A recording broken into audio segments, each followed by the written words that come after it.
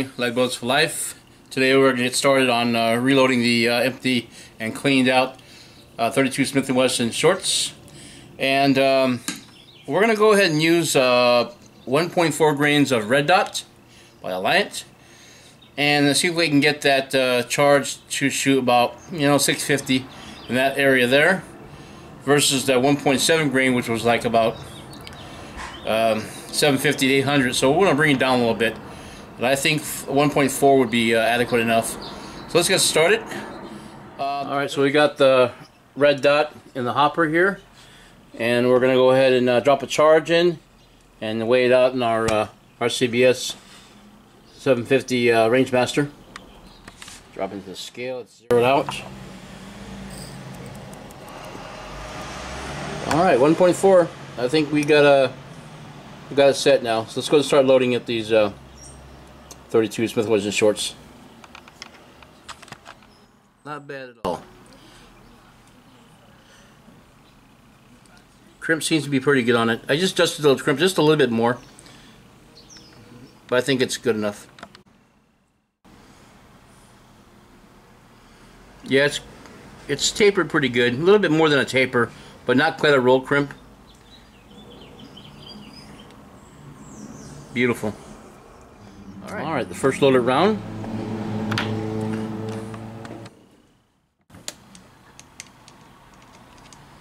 I like seeing them primers single.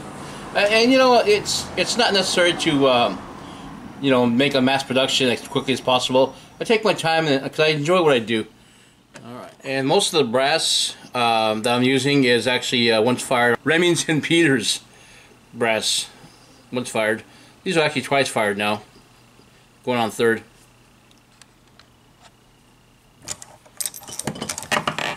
Size.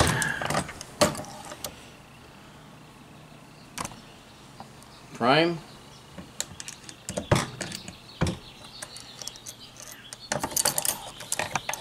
Doing a charge. One at a time, slowly as she goes. I tell you what, guys, cleaning your shells before loading them, it just enhances the looks and basically the cosmetics of the cartridges. I mean, it doesn't take any much effort to wet tumble the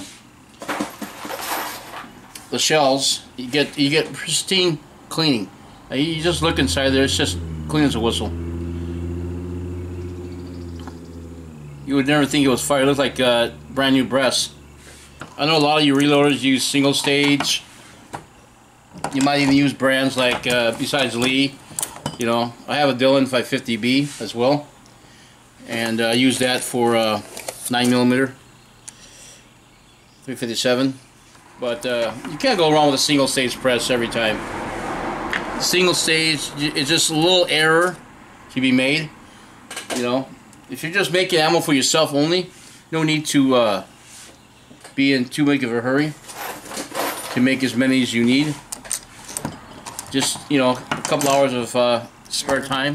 Now, these little shells can be finicky, these little machines, and the reason for that is because they are so small, they're prone to be, kind of sit cockeyed a little bit, so you got to kind of watch to make sure that each step the shell goes in straight.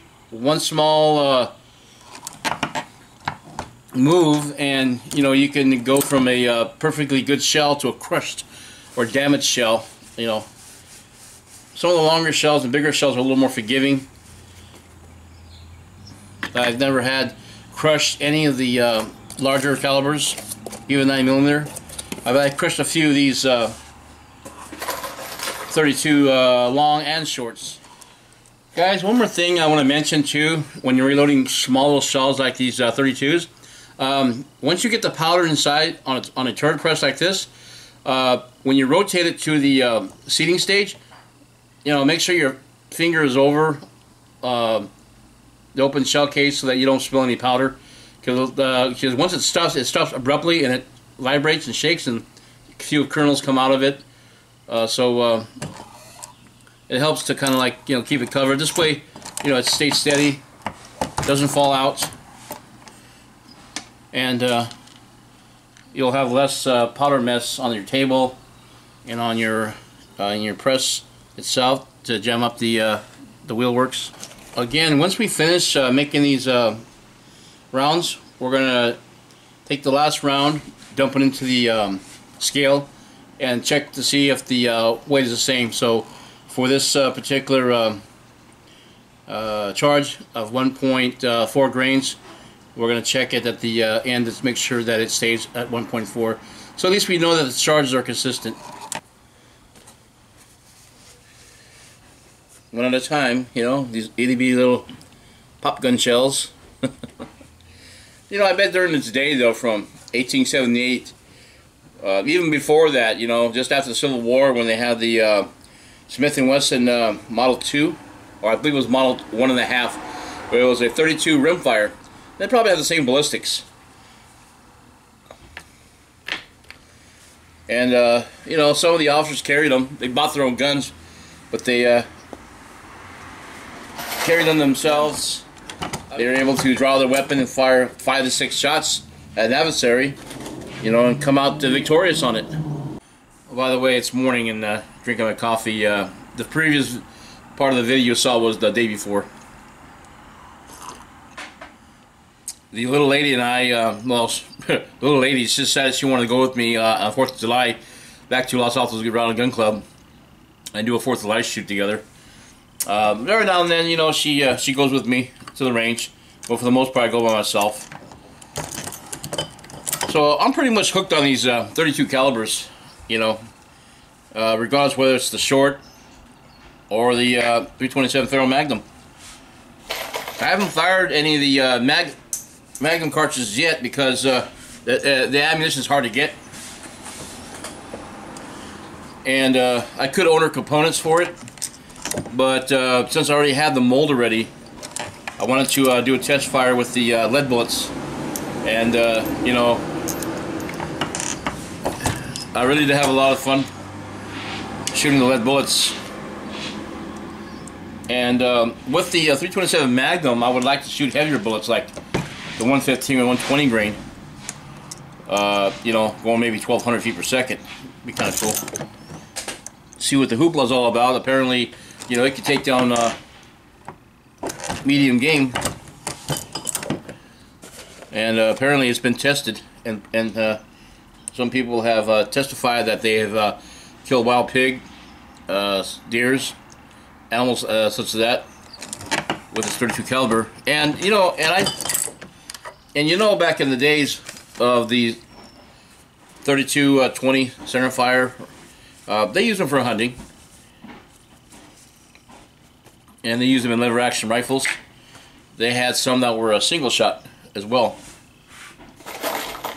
They were mostly a cap and ball squirrel gun, I guess you can call them, and people hunted squirrels with them, with a little basically a buckshot ball and powder, probably 20 grains of powder in a muzzle loader.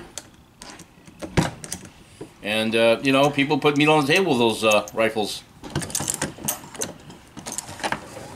And so having a rifle, or basically a gun in the Old West, or the days of before statehoods, you know, it was necessary to have it. It was a tool of survival.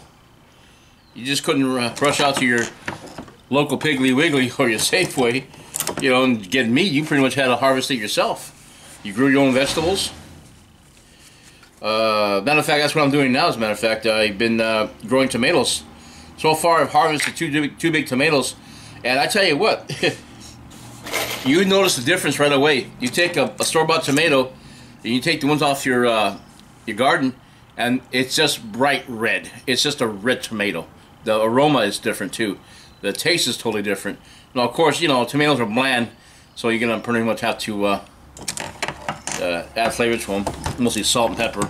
But in my case here, I use the tomatoes for making homemade tomato sauce, and I did that yesterday, as a matter of fact, with some 93% lean ground beef, onions, you know, and some spaghetti powder. They came out quite good.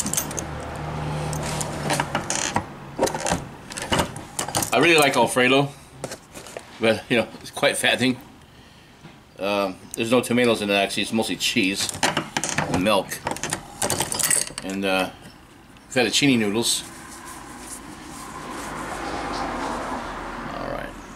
And we have our scale set at 0.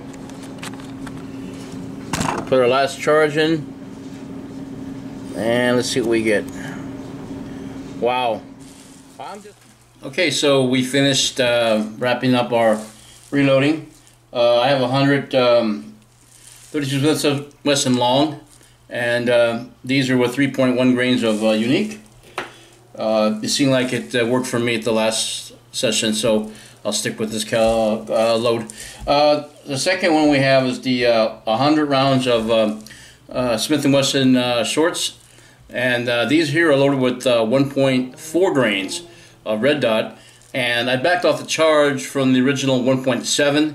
I was getting those high velocities, you know, from the last shoot I had, from anywhere from 750 to 800, which I thought was kind of fast. Even though it didn't show pressure signs, I kind of wanted to keep it in the 600 feet per second round, so I think 1.4 should do it. Now with the HP38, I was getting 550, 580, 600 on the 1.6 grains of HP38. So what I did was I bumped it up to 1.7 to see if it'll give me a better standard deviation and velocity, keeping it up in the upper 590s to low 600s. So we'll just do that with that. So our next trip is probably going to be 4th of July. You know, the little woman wants to go with me, and I think that's great because, you know, this is the kind of sharing with couples, is, you know, as I like, because it's a hobby of mine. So, you know, to have her come with me is kind of like, you know, a treat, because, you know, the more she shoots with me, the more she understands my needs for as far as shooting and reloading. So, anyways, guys, I want to thank you for joining me today. This is Lead Bullets for Life. Enjoy the rest of the week. We'll talk to you soon. Be safe out there. Bye for now.